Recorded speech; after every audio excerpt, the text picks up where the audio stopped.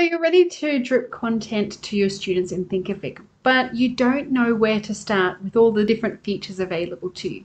In this video, we will look at how you can use the drip feature in Thinkific. If you haven't yet watched the video of what is drip content, the link is in the comments below, so start there.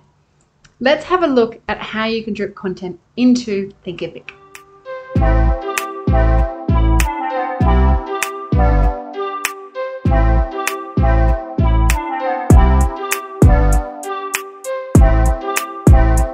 Hi, my name is Kat Sabello from The Stellar Way.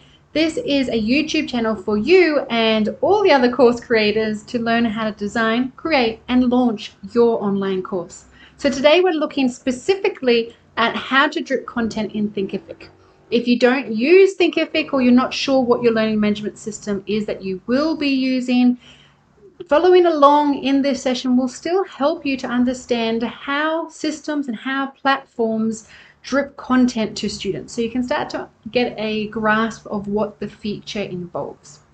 Now again, if you haven't yet created your curriculum or if you haven't created your modules, in the comments below is a link to my course curriculum template so you can start to design that. And if you haven't yet watched the video of the 2 different types of drip content, start there. As a short recap, 2 different types of drip content that I call drip content is the course creator controlled method or the student behavior controlled method. That's what you'll learn more about in the video that's linked below. Very shortly, the course creator controlled method is when you set a specific date, and the student behavior one is when the student completes something, they move on. So let's have a look at how we can set up those 2 in Thinkific. And let's specifically start with the course creator method. So here I am in my Thinkific account. Now this specifically is my Thinkific account that's just a test account. So let's go through this however we wish. I'm going to just go back here to my courses. So when you're ready to create your drip content, the drip feature sits within the course. So here I have 3 different courses. I'm going to go into this one that's published and we'll have a look at that. So the first method is the course creator controlled method. Now this is course creator controlled method because it means that you as the course creator are controlling how content is dripped to students. Specifically, it is in regards to that you control when they see new content. It has no relation to what they do in your course. It's all up to you. So to do that, we go into our course and we click the button drip. Now, everyone would see this drip content, but if you don't have a paid version, you won't be able to do anything in here. If you do have a paid version, you'll see this, or you might already have a drip that exists. So here we're going to click on create a drip schedule. Now there are many things along the left-hand side here, many options. There are basically 2 things to do. The first thing is to decide what your drip type is, and then the second one is to set your drip schedule for all of your modules. So all of these words here are my modules. So over my curriculum, so that we can see that in my curriculum, you will see that the words we just saw are all of my modules, or here in Thinkific, all of my chapters. So if we come back over here, there's 2 things I'm going to be doing. First, selecting my drip type and then assigning a drip schedule to each lesson within a chapter. Now remember, I said that there's 2 different drip types, course creator controlled or student behavior controlled. They are the methods, the different method types. This is the different drip type for the course creator method. So here we have dates, 3 different types of dates you can select from. And this section, it says, when will the course content be released? Basically, this means when will the drip schedule be triggered?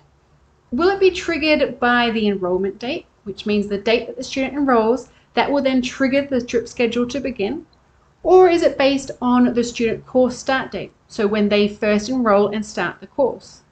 Or if you have live sessions and maybe you have a course that happens every quarter, so once every 4 months, you might have a specific start date where the course begins, and from that date, content is then released. So for example, You might say that a student enrolls today and they have access to content every 7 days. Or maybe from the student course start date, whenever they start the course, they then have access every 7 days from that start date. Or maybe you say on a specific start date, so we're going to start our course on the 14th of February, and then content is released to a student every 7 days or every 30 days. You might say every week, every month, whatever terminology you use here in Thinkific, you can set them as days. So let's use this example here on a specific date. And I'm going to type in here the 14th of February, next Monday. And from that date, content is then going to be released to students. So here I can go through each one of my lessons that sit within these chapters and schedule the date that the students will have access to it. Now, as I've set this as the 14th, we would see that everything here is the 14th. And I will go in and manually change those. If I want it as a specific date, so let's go back up here. I'm going to change this to course start date, for example. Here I might say that as a student starts the course, they would first see how to use this template and then welcome to this course, these different chapters. And so I'm going to keep them as 0 days because they have access to them on the date of their enrollment, or sorry, on the date that they start the course. And then for all the modules after that, so now we're now to chapter 1, for this chapter, I want them to have access 7 days after. So I just simply type in 7. Now I'm going to copy that using my control copy and press my tab key. For me, it's easier to press my tab key so that I can move down to the next one. You can simply type this in here and type the date in. So in my next chapter then, if I say that the students have access every 7 days or once a week, then my next one is 14 days. And we go in these increments. So let me just copy this again. We can click Control C or Command C. And then I just paste this in.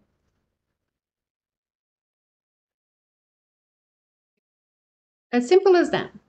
Now I'm up to my chapter 2. So then that's going to be 21 days, and so on and so forth. So as we saw here, I have student course start date or student enrollment date, and both of those have these days in here. If I use on a specific date, then I set the specific date. So I can go ahead and save that.